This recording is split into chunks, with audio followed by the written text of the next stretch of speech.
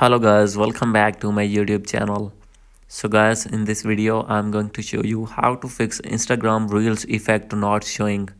So guys, if you're using iPhone and want to use any effect on Instagram Reels and facing the issue that effects are not showing, I'll help you how to fix this problem. So let's start without wasting any time.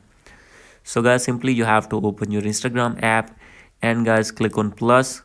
So guys, after clicking on plus, you have to upload any reel. So guys, I am going to select this reel option, and guys, for example, I am going to upload this reel. Simply you have to next to this reel, and guys, after this you have to click on next. Hello guys, welcome.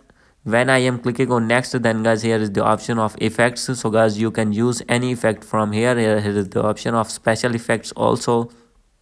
And guys, if these effects are not showing, so guys, you can easily fix this problem. So guys, here you can see I have this option because I have fixed this problem in my iPhone. So guys, you can fix as well. First of all, you have to go back. So guys, the main reason of this problem is not updated your Instagram.